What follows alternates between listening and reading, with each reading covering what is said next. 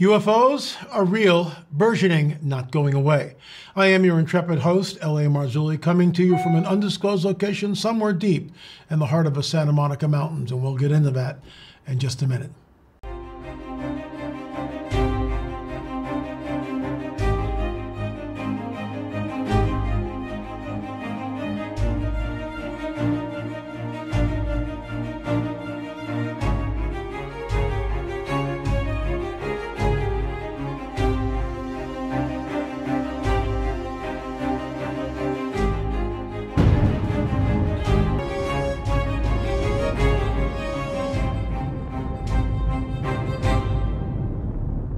Before we get into our UFO update, I just want to once again express my condolences to Scott Carpenter's family. He passed away very suddenly a couple of days ago, and we miss him already. Scott was an incredible Bigfoot Sasquatch researcher.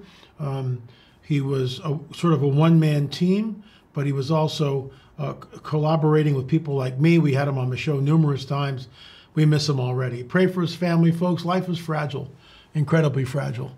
And every day is a gift. And we'll get into our UFO discussion, but first a word from our trusted sponsor.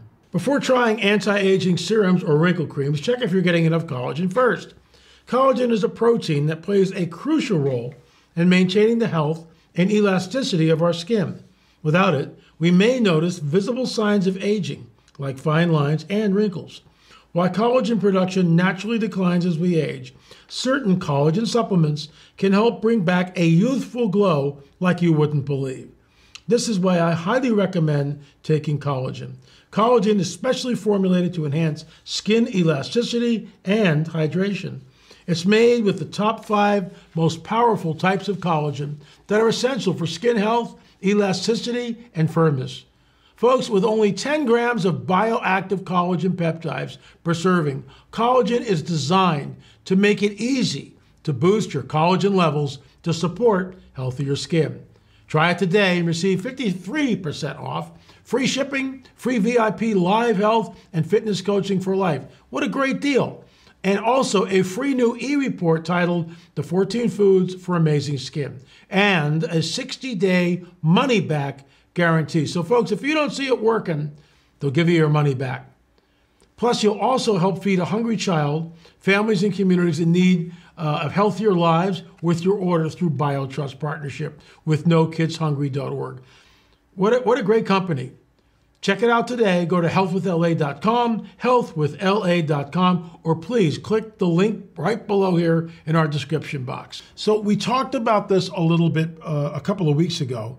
U.S. has allegedly found non-human craft, and that I think was number 14 or 15 on the ladder of disclosure. By the way, I am working on a book.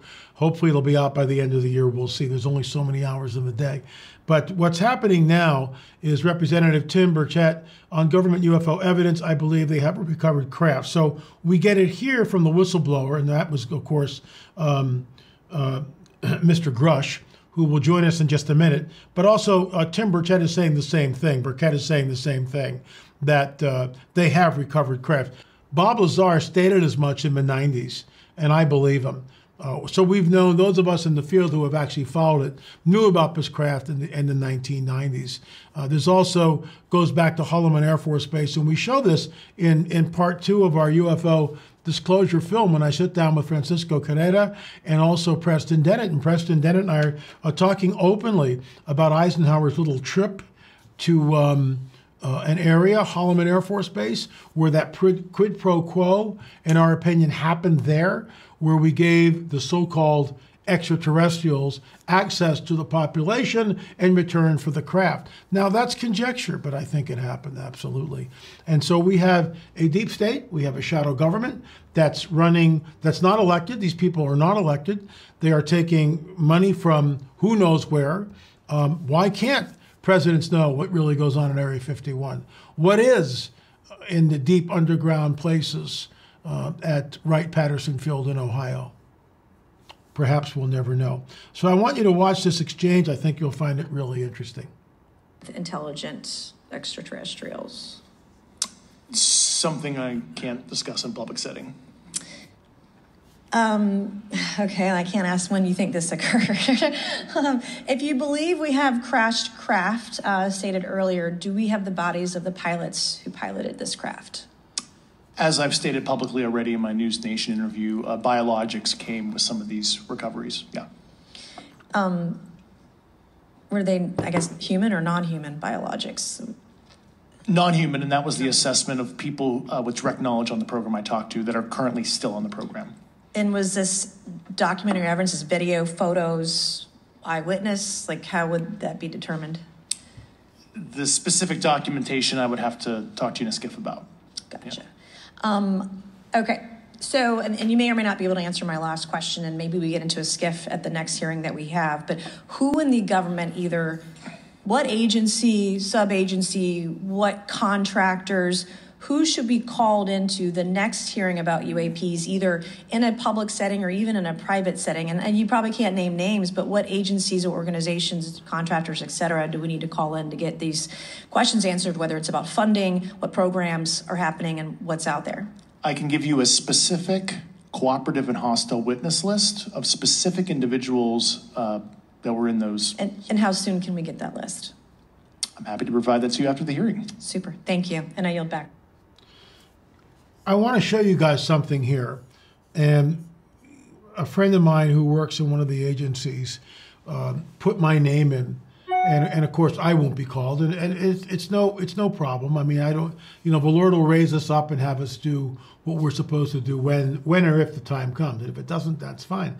My hand's on the plow. I'm doing what I'm supposed to be doing.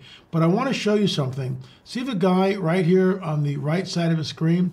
That is Jeremy Corbell. He's the filmmaker that is responsible for Patient 17. And I've talked about this, and he's welcome to come on the show and defend himself. But Richard Shaw, the late Richard Shaw, my business partner, we did 11 Watchers. We did 11 films in our Watchers series. Jeremy Corbell was there when we took out the implant from Emil. He was supposed to give us credit on the film Patient 17. He didn't. And I take umbrage with that because that was a conversation that he had with Richard. He was supposed to give us credit, and of course he never does, to the best of my knowledge. If that's not true, someone please tell me. But we were the ones that paid for that, paid for Dr. Matriciana, Dr. Roger Lear, the CAT scan. We paid for everything. And is it amazing how Patient number 17 is up on Netflix, but we can't get our film on? Is there prejudice? Absolutely.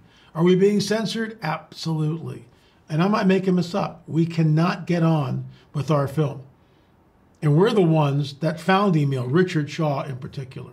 So I'm not making this up. This is not conspiracy theory. I have documentation for it. I can show you all this. It's actually in our Watchers series where we're doing the x-rays, we're doing the CAT scan, we're doing the whole 9 yards. It's right there in Dr. Roger Lear's office, and you hear me talking during the operation. So, it's problematic. I think that George Knapp is also sitting in that row of 4 guys. This is a controlled narrative, in my opinion. It's kabuki theater. And it begs the question, if we have biologics, who has the biologics? And why don't the American people know about this? Why is it pushed down? And can we trust Mr. Grush? I don't know. Grush is ex-military. You'll notice that everyone who's on board is military. Chris Mellon, CIA. Luis Elizondo, military. Head of ATIP, Advanced Aeronautical Threat Identification Program. So pretty much it's a controlled, managed agenda, as the late Chuck Missler used to say. Folks, if you look really carefully right here, I'll get my arrow up here, hopefully. And on the midway and the right side, you can see, let me go back. You can see the craft. No sound, disc-like object hovering over the ocean, and that's the photograph of the week as far as I'm concerned. Where is this going? What is the top rung on the ladder of disclosure? The disclosure ladder? We don't know, except to say this. Mile-wide craft appearing in different cities, over different cities, that's the game changer. When they show up, they will tell us that they created all life on this planet, They genetically manipulated early man. They are the gods that we worshipped in antiquity. They were, in fact, the Anunnaki.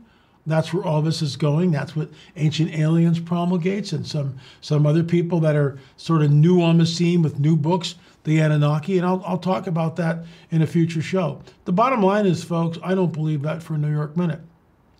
I don't believe these are our progenitors, that they created all life on this planet. They manipulated early man. They genetically manipulated us to modern human beings. They started the world's religions. They started early civilizations. I'm not buying that for a second.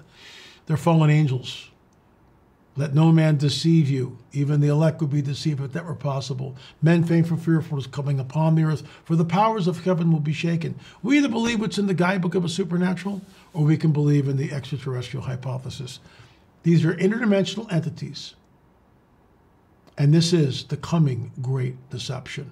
This is the strong delusion that 2 Thessalonians speaks about. Folks, I will be at Walk on the Water Church, Walk on Water Faith Church, walkonthewater.org, walkonthewater.org. August 18th, Friday night, we kick it off 6 p.m. You've got to register. So go to our website, click there to register, or go to walkonthewater.org and register for that. It's coming up. I will see you. There are no repeats. So Friday night, I'm laying the groundwork for session 1. 2, 3, and 4, we'll be talking about the Fatima apparitions. We'll be talking about cattle mutilations and abductions. Lots and lots and lots of things to cover. So don't miss out on it. I hope to see you there. Walk on the Water Church. Our cattle mutilation film, hopefully that'll be finished up this week. We'll get it out the door. We are doing a pre-sale, like always. Further evidence is being printed again. We're issuing that book. Lots going on with the whole UFO thing. Don't forget our 5-box DVD set, lamarzulli.net. What are you waiting for? It has everything that you need to see. Buy a couple of them. Give one to your pastor. Invite all your friends over. Pop the popcorn. Sit down and get educated. This is the coming great deception. Anyway, folks, thanks so much for watching. UFOs are real, burgeoning, and not going away. Don't forget to hit the little subscribe button.